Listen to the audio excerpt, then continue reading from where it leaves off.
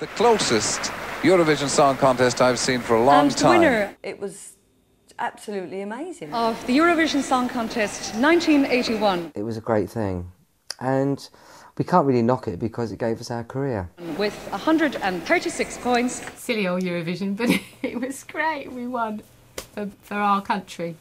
Is the United Kingdom with Making Your Mind Up. If I'd have known at the time how it was going to change my life, I'd have probably got even more excited than I did.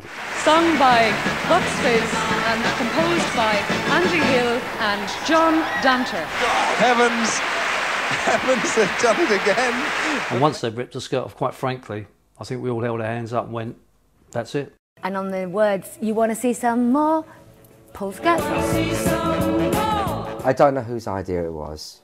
If the public hadn't seen the performance. I was driving a clapped out old Vauxhall Viva estate and the guy had just bought himself a Ferrari. And so I thought, maybe I'll start writing a few. If only they sold as many records as they sold newspapers, we would have all been millionaires.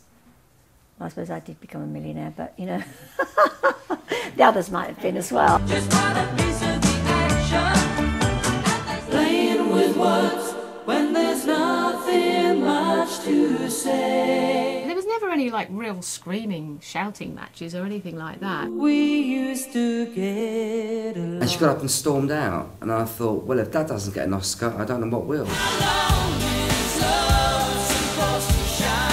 He was a bully. He was a bully.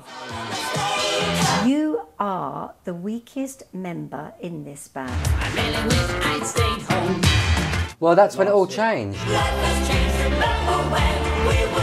I had been a cow, I know I had. I didn't think I deserved that though. If I lose everything I have, just get me out the band. People have left, and as someone's left, I've replaced them. You and your heart so blue. God almighty. Did they get on? Sadly not. The snowfall in Land of Make Believe was magical. Actually, it gives me a bit of a shiver as I'm talking about it. I signed one of the worst contracts in the history of the music industry. Hot property there. I answered back. David Van Day. For making your mind up.